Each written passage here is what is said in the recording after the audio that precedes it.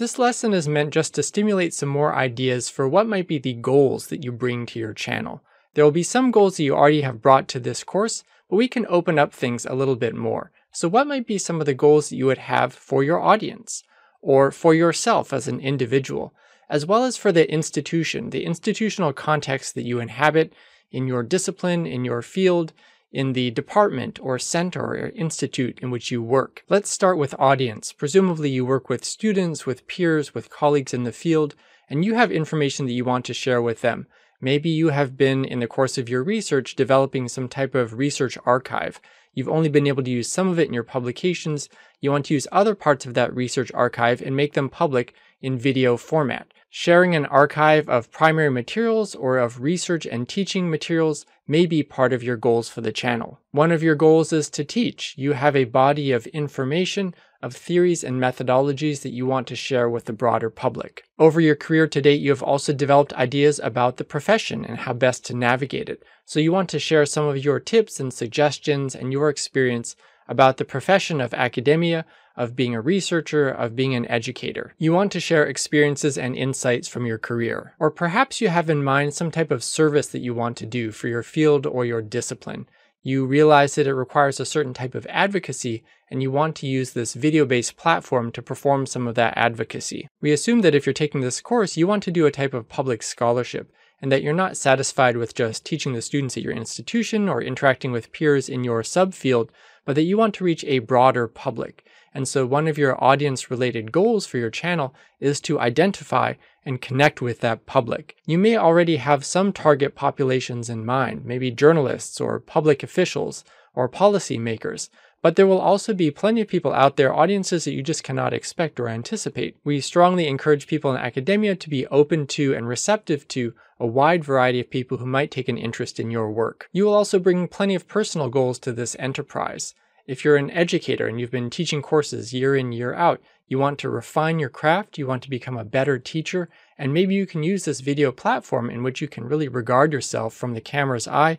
You can hear yourself as other people hear you in a new light and therefore refine your craft. Maybe you have some experience doing video production, but you want to up your game. Or maybe you have absolutely no experience in doing online videos at all.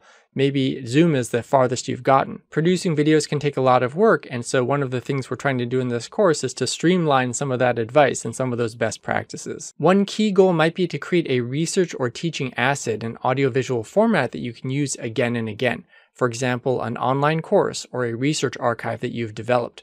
I know that for me, that was one of the key things that drew me to the YouTube platform. Sure, I had done online courses for my institution that were password protected, but I wanted to do something that was open access for many other people. And indeed, I received a lot of responses from people around the world who really appreciated that. People who didn't have access to a university education, were not currently enrolled, were retirees. As an educator, you may also not want to be giving those same 24 lectures every single year. You may want to have excellent version that you have recorded and that you can play for other people, and then use your classroom time for other activities. You want to promote your research. You have new articles and books coming out, and you want to share those findings with other people. People who may not find them, or people who may find them eventually, but you want to accelerate that process and giving them this very accessible inroad into your work. You might also be extending your research and teaching and expertise into new dimensions. So one of the things that you can do on YouTube is a type of public drafting. You can do a lot of exploratory work. You can do things that are a bit more experimental, and you can get feedback on them from a much broader public. Of course, you'll want to take into account all of the potential risks and rewards of that type of very open approach. I'll just mention one other personal goal for now, and I think it's a tremendously important one. That is to save yourself time. Yes, video production and creating a YouTube channel can be very time intensive, but if you can do that one lecture and do it right, that can save you a lot of time in the long run. And you are creating time that other people can use. If people can go to your channel and see that talk that you gave 5-10 years earlier, that is going to have tremendous benefits in the long run. Again, if you're teaching a course, you can just press play on yourself and then you can use your classroom time for other activities. We also encourage you to think about goals for your institution. So maybe your department or your center or your institute actually already has a YouTube channel and they've just been kind of dumping their public lecture series videos on that channel, but they haven't been doing any cleanup. They haven't been adding any metadata or description of the videos, and you want to kind of up that game. because you want the great work that is being done at your organization to reach a larger public. So one of your goals is to do a little bit of institution building, because institutions like universities and departments can be very powerful platforms for spreading good ideas. And so you have an active role to play in that process. So one of the themes that we'll come back to again and again during this course is how you can blend these personal, audience-driven, and institutional goals and achieve many of them. You can think of plenty of other goals too, but for now, here is your homework for this lesson. Try to be as intentional as possible about your YouTube channel. So whether it's a new channel or whether it is one from your institution that you're modifying, you can have multiple goals. So write those down. What are the goals for your audience?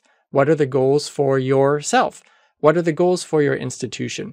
Write those down, and if you're feeling extra ambitious, you can also divide those into short-term, medium-term, and long-term goals. So what do you want to accomplish right away, and what might be some of your 5, 10, 15-year goals down the road?